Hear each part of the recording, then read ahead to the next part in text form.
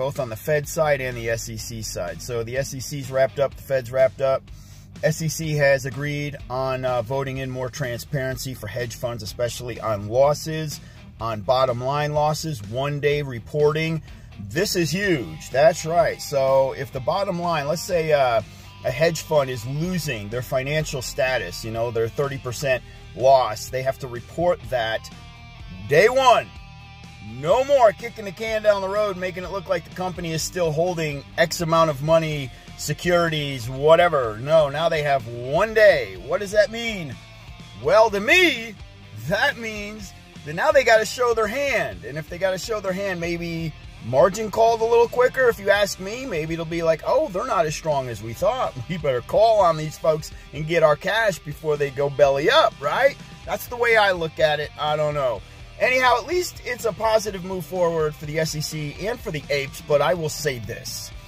This is the one and only short squeeze play yours truly will ever be involved in. So if this thing ends tomorrow, I'm done with this kind of shit, man. No more. But I will at least be happy that we're slowly twisting and turning some of these fucking rules, man, that have been played in favor of the hedge funds, which makes no sense. Now, here's, to me, like, if we could change dark pools, front running, payment for order flow, that's the shit that I think we all came here for. Great that the SEC's, you know, demanding more transparency. To me, and maybe, yes, it's going to benefit in the dark pools, okay? For sure, it will. But in a lot of countries, dark pools are just illegal. Why the hell can't we just go ahead and do that in America? Why can't we just shove a foot right up these hedge funds' ass and say, you don't need them? You see what I'm saying? Or put a cap on what's allowed through a dark pool. Okay? I mean, none of this bullshit with 100 shares.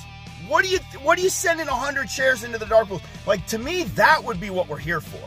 That's the game changer. Like, if I had to change one thing, it would be the dark pools. It would be either capping them or making them fucking illegal in America. Thank you, SEC, for doing something. At the end of the day, my Dogecoin is up. Yeah, baby, I'm making a lot of money on Doge right now.